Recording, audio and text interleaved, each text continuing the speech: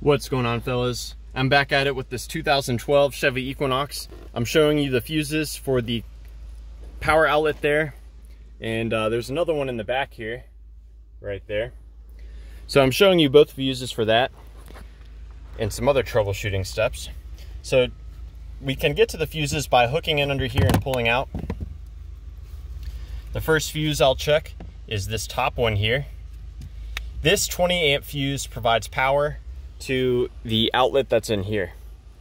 And we can take a look at the fuse and see that it's intact. It's got that neat little U-shaped piece in there. The fuse underneath it here is for the rear outlet that's built into the console. Now, if you've checked both of those fuses and they're both good, but you're still not getting any power, well, both of those fuses receive power from the accessory relay right here. We can try tapping on it, or we can swap it with another good relay. So I'll show you another relay you can swap it with under the hood.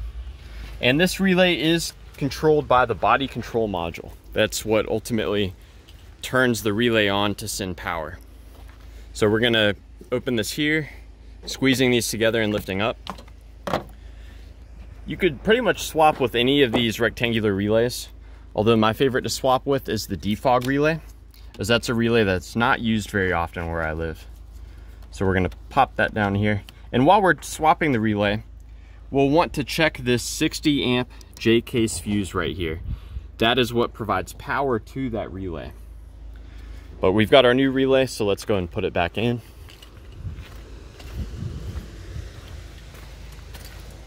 And these 4-pin relays you can install in any direction. So you can install it here, or you can install it here.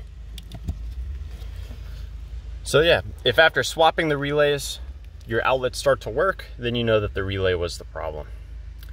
So yeah, I hope that this information was helpful for you.